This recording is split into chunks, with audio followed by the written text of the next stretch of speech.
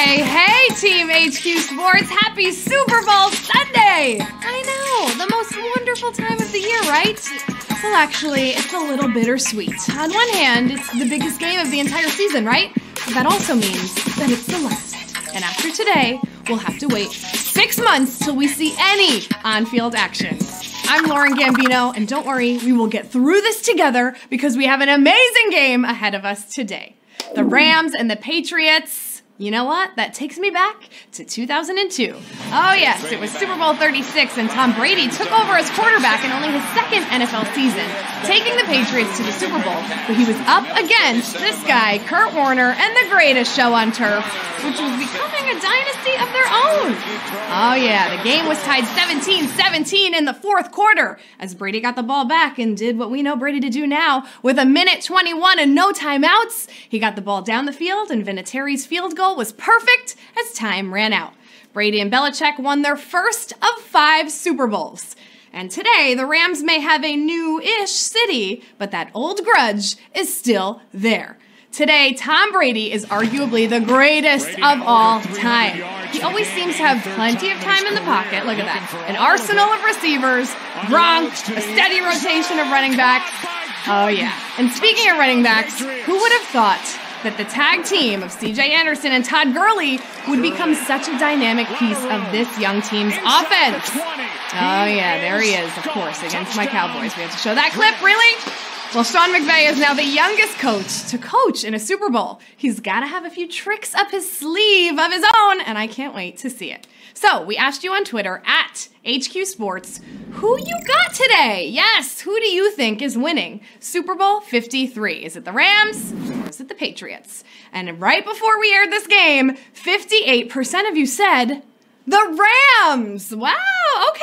I'm leaning towards the Patriots. I don't know. Stay with us on Twitter today because I'll be live tweeting during the game from HQ Sports. I'll be asking some pretty fun prop bet style questions and I'll be giving away extra lives. So you definitely want to get on Twitter during the Super Bowl. And hey, HQ is having a little halftime show of our own. Join us back here at halftime during the Super Bowl for your chance to win Burgers for Life. Brought to you by Wendy's. It's bacon trivia night. Amazing. I love bacon. Also, $25,000 and Burgers for Life. Oh my gosh, this is going to be such a good game. Also, HQ Words. It's football food night. Oh yeah, right after HQ Trivia. So it looks like I'm going to be eating good during this game. Yes, first HQ Trivia, then Words right after halftime. So make sure you join us there. Okay, team, here's what we got right now. I'm asking Super Bowl trivia questions today, right? Get it? 12 rounds. Get them all right, and you win. Tonight we are playing for $5,000. That's actually the exact amount you need to buy a last-minute ticket into the game right now. But save your money and order a pizza. Watch it on TV instead. Hey, don't forget that you're still going to earn points for every question you answer correctly, helping you to level up to earn free passes and to contribute to our season finale jackpot. Let's see where that jackpot's at right now. Drum roll, please. $49,120, and it's only going up from there. So keep getting all of those points and leveling up. And hey, are you new to HQ Sports? Well, hello there, and thank you for playing. Tap on your screen right now to get notifications so you know when we play next. It's every Monday and Wednesday at 7 p.m., but if you want someone else to tell you, like your phone, just tap right now. Yeah. Now, it's time for the biggest kickoff of the year. $5,000 is on the line, and so is the title of HQ Sports Super Bowl Trivia MVP. To the over 300,000 players joining us today, let's see what you got. Round 1 starts right now. Since 1987, the Super Bowl MVP has often followed the game by saying, I'm going to what? Disney World, your neighbor's house, brunch. Nice and easy for round 1, team. Well, before Super Bowl 21, each starting quarterback, it was Phil Simms and John Elway, were offered $75,000 if, after they won, they would look into the camera and say this. I'm going to go to Disney World next. I'm going to Disney World! I'm going to Disney World! I'm going to Disney World! Next. I'm going to Disney World! Oh yeah, as you see, Phil Simms won and started that tradition. Disney World is the answer here at round number 1. 221,000 of you got that one right as we make our way to round number 2. What NFL championship team's players got a Grammy nomination for the song Super Bowl Shuffle? Seattle Seahawks, Chicago Bears, Jacksonville Jaguars. Oh, this is a good one. We're not here to start no trouble. We're just here to ask about the Super Bowl Shuffle. Take a look for yourself. We're not here to start no trouble. We're just here to do the Super Bowl Shuffle.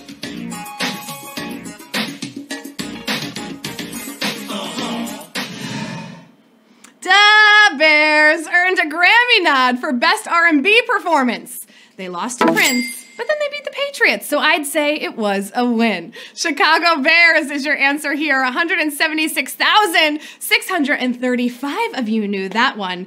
And listen, no one here could do it like me. My Super Bowl Shuffle will set you free. Or at least to round number 3. Here it is. Who is the only player to kick a Super Bowl winning field goal as time fully expired? Greg Zuerlein, Justin Tucker, or Adam Vinatieri?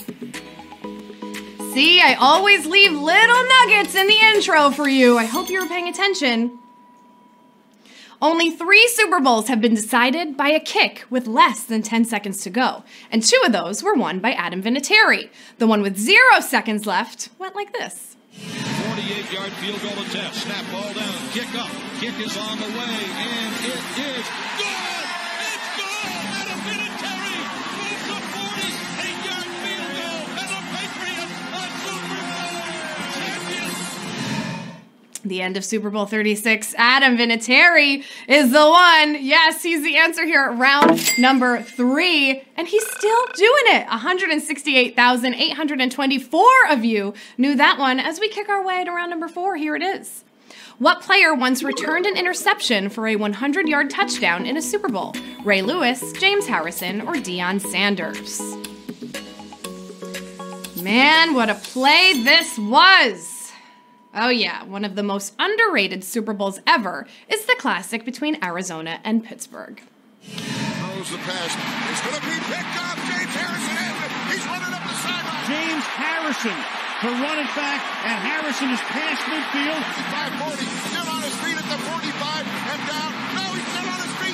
Here comes Harrison jumping over people to the 20, the 15, the 10, the 5, and that's a touchdown. Not even Larry Fitz at the end there. If Harrison didn't take a pick the length of the field to end the first half, it could have ended very differently. James Harrison is the answer at round number 4. 100,962 of you got that one right. Wow! Knocking out over 90,000 of you here at round number 4. We still got a ways to go. It's round number 5. Which of these NFL teams has not appeared in 3 straight Super Bowls? Pittsburgh Steelers, Buffalo Bills, or the Miami Dolphins? It would be too easy if we had the Patriots listed here, because we know they're about to become the 3rd team to appear in 3 straight Super Bowls. The others to do it were the Bills, who appeared, but then lost 4 straight. Ooh, tough to be a Bills fan. The Dolphins, who got there from 71 through 73. The Steelers have had 8 appearances, but never more than 2 in a row. Pittsburgh Steelers is your answer here at round number 5. 42,140 got that one right. Wow, knocking out a whole bunch of you here at round number 5. We're only hitting our halfway point right now. It's round number 6. The only Super Bowl MVP from a losing team played what position? Quarterback, linebacker, or cornerback?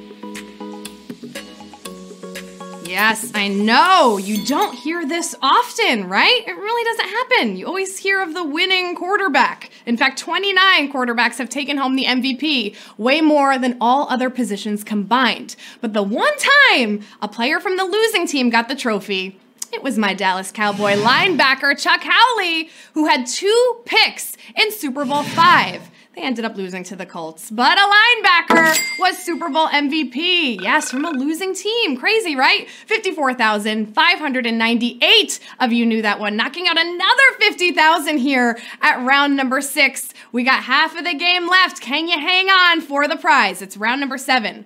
Which NFL team had the largest margin of victory in a single Super Bowl? New England Patriots, San Francisco 49ers, or the Dallas Cowboys?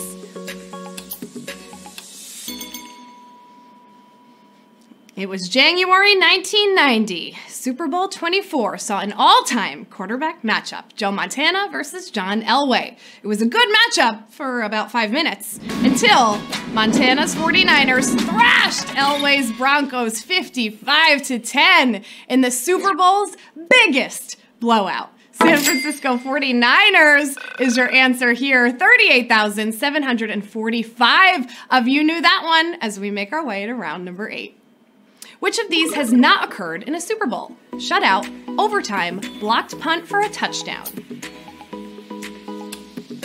Which has not occurred? Well, there was never a Super Bowl overtime until the Patriots stormed back from a 28-3 deficit to beat Atlanta. 3 blocked punts have turned into touchdowns, but no team has ever been shut out. The Dolphins came the closest with 3 points in 1972.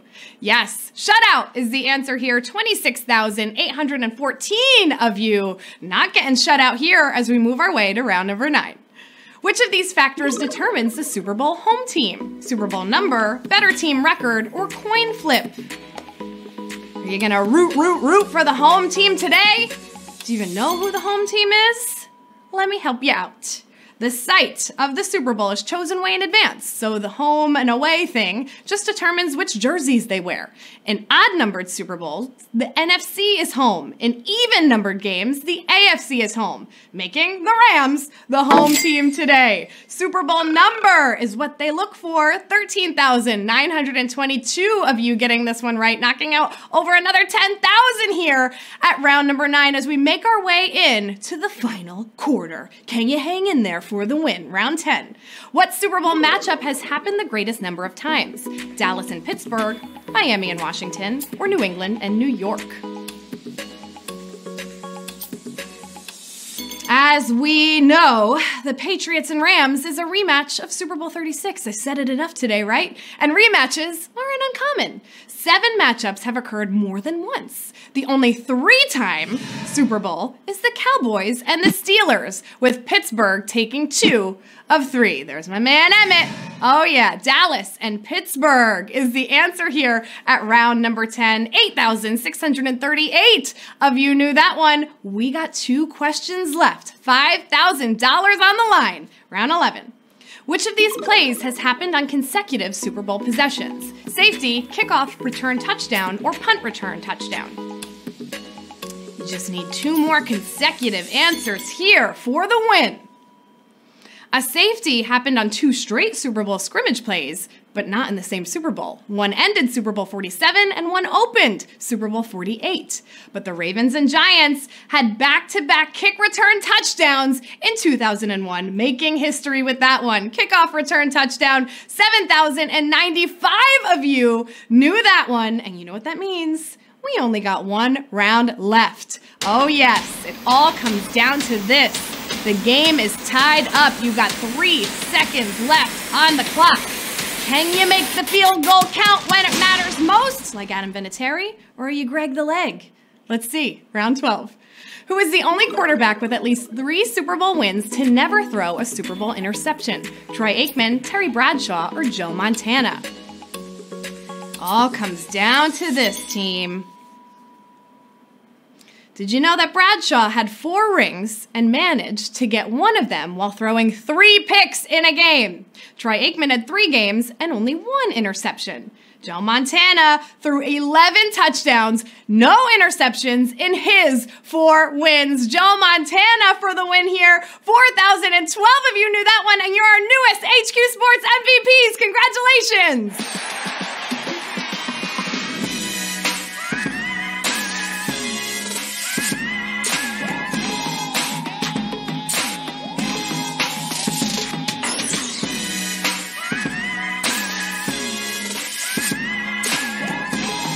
Oh yes, 4,012 winners. You are your own Super Bowl Sunday winners. Oh yeah, taking home $1.25. That's right, you made it through 12 rounds of the toughest questions. Super Bowl Sunday is yours. You're victorious, my friends. Hella WC125 is coming your way. Looks like you may have just graduated too. Congrats. Devin Ree 124 is coming your way.